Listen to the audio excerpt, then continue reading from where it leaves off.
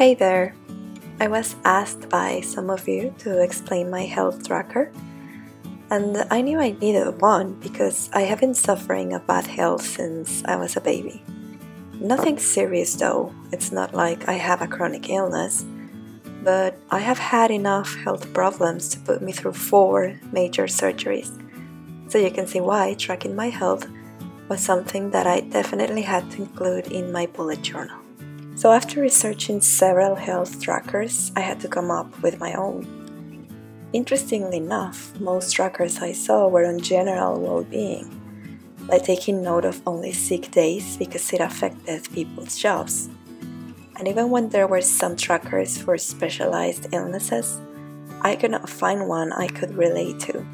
So here is what I came up with. Since I don't have a daily struggle, I knew that a monthly spread would probably go unused for some months. But a yearly spread, that would give me an overall look into the months or seasons and the circumstances where I am more prone to feel or be sick.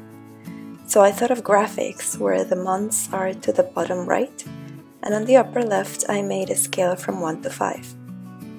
1 means I felt awful, 2 is it took me down for some days, 3 is I could handle it, 4 is I barely noticed, and 5 is I did not notice it. Here the only graphic that is different is the one on my weight. Instead of the 1 to 5 scale, I wrote down the weight fluctuations that I have had, just to keep track of it. Along those graphics, I added the most important things that I have to do in order to be healthier.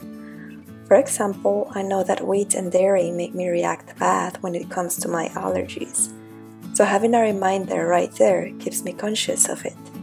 I am sure you know or can imagine how difficult it is to avoid wheat and dairy. Sometimes I do cheat, but then I have to pay the consequences. Actually, these lists of do's and don'ts when it comes to health have always been there in my agendas and planners. But seeing them along those health trackers will be, in my opinion, a greater incentive to fight the sweet temptations for my own sake. So as I go filling those graphics, I will be more able to take note of which months are worse, when to take particular precautions, and also if I am finally beating the problem. There always comes a time in life when you have to be mindful of your habits, because sometimes it is what we eat or the things we do or don't that make us feel worse. Awareness on this issue has been of primary concern to me, and my hope is that these health trackers will be a huge aid in my future overall well-being. This coming year, I am aiming for those graphics to be steadily jumping at most from 3 to 5. I definitely know that every sacrifice or small step I take to finally see the graphics go up and up will be incredibly rewarding. After all, health comes first.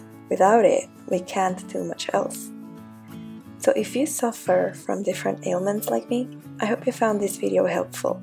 We're never alone in the fight against illness, and the more things we can share to keep ourselves positive and firm in the fight, the more results we will have, and in a way, we can make the fight less stressful.